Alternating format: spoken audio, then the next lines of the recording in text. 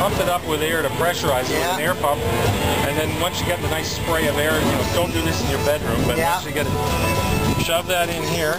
They'd heat that up, you see, that would vaporize the gasoline. Vaporize the gasoline. Like a blowtorch. Fill this with water, and hope that the pressure relief valve works until you get a good head of steam, and then you'd open this up, and this is a 2-cylinder steam engine. Yeah? Oh, God. I mean, I can't imagine giving that to a kid. Yeah, this is something for your 10-year-old. Well, that's what it was. And I've got a catalog. It says, get one for your boy, for your, what's it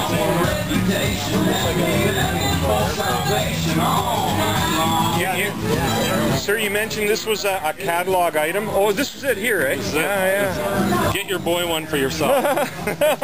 Fire, steam. Yeah. Go in the basement and play with the matches. Yeah, sharp propeller blades spinning. Dolphin, displacement hydroplane steamboat, $120 FOB New York, and that's 1922. Wow. And in those days, 1922.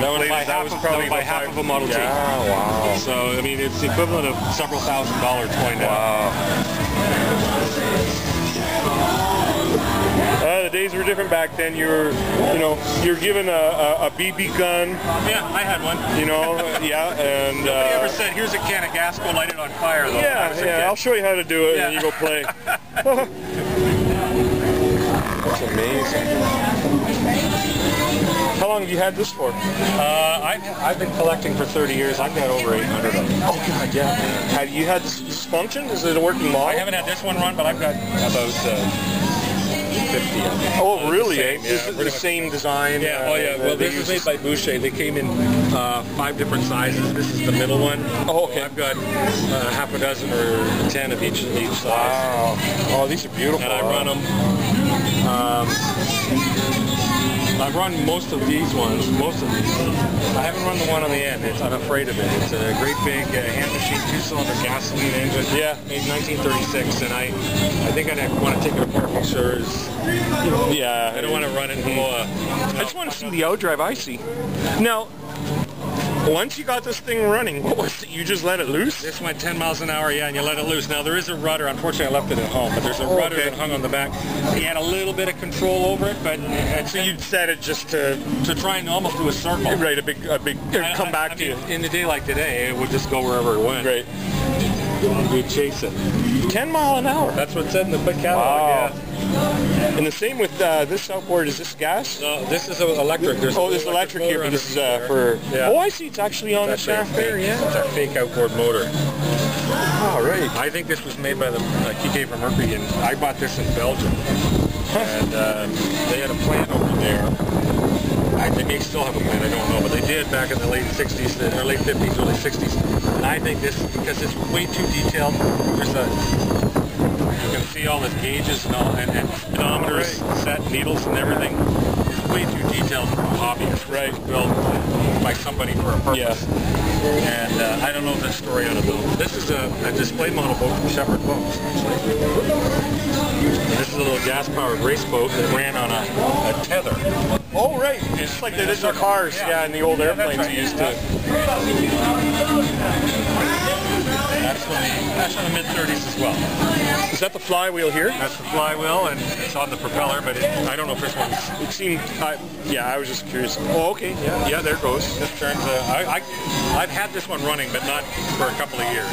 You just keep it turning to help lubricate. I should put a little drop spray a little of it. Oil in it or something. Wow. What year? Mid-30s. Mid-30s. 35, 36, 37. Oh, I see. There's it's full ignition, right? It's full ignition. This is a booster battery to get it started, and then it runs without the battery. All right. This is a little gasoline-powered outboard motor. What year is this? This is, I don't know the age of the boat. I'm guessing 40s. Wow. The motor itself is 52, 53. It's beautiful. That's the flywheel. What was it, a rope and then you give it a yank? Yeah. These three are all battery operated. This one's from Boston.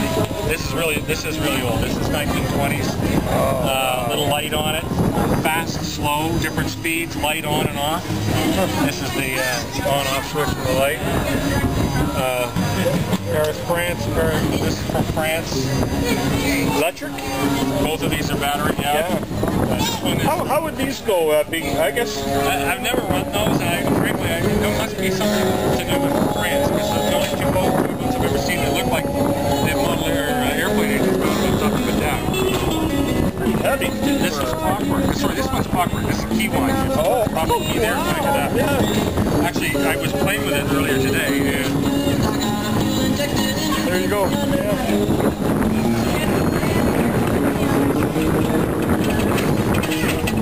yeah, I can see it unwinding that bit. I guess there's no speed control, but there is a rudder. Or two rudders. I see. Yeah. You can set. This is a steam-powered outboard motor. Holy two-cylinder. There's a boiler underneath here. You put a burner in to get it steam up, and then that literally runs off steam. Oh, you lost the blade on here. Yeah, I can see. Yeah, right. Look at that, eh? Somebody must have seen it and decided to copy it because this is almost the identical design, about Oh, wow, yeah. 50% larger, and this is completely handmade. This is not a factory deal at all. Steam as well. It's wood and metal. I see. Because it's probably steam. You need a bit of metal in here, I guess. This would get very hot. Yeah. This is traditional design. This is a single-step hydroplane. Single-step. Late 30s, and this was another one, same company, Boucher.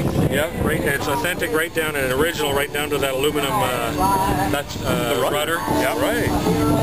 Now this would have run on a tether. Yoke with a tether to keep it in. So you can lock in the rudder. You can. unscrew that, I guess, Yep. or it Exactly locks what that into does. position. Exactly what it does. Okay. Yeah. Yeah. I think it's lying on the Yeah, I know. Yeah, I just realized I shouldn't turn it. No, you can't. It's just when it's on the proper. Okay. Yeah. What year is this approximately? They made this boat in the late 38, 39, and then I think they probably stopped in the war, but I don't know. Right. I've lost track of it there. But this is beautiful. This is One of a massive. handmade, hand-machined engine. It's a 4-stroke. It's a 4-stroke. It's sand-cast crankcase. Right. Hand-machined cylinders and cylinder heads. It's got a magneto instead of a battery. 4-stroke, so you know there's Cool. You got the exhaust. and two exhausts. Yeah. And Is this oil here? Is this oil? That's a fuel tank. It is fuel. Okay. I was going to say. There's no way to control this thing. There's no remote. 1936. So I got all the papers from the guy who built it. 1936. There's no way to control it.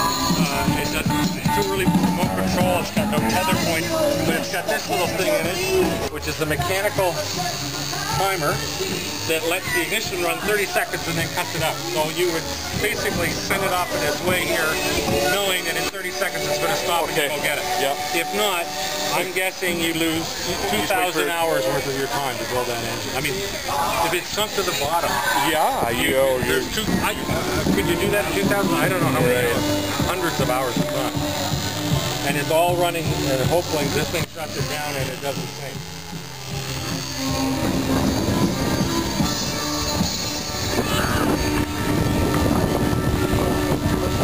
That's just the ignition cutout. So a timer for the ignition. See, it lets it run for 30 or so. You can actually set it.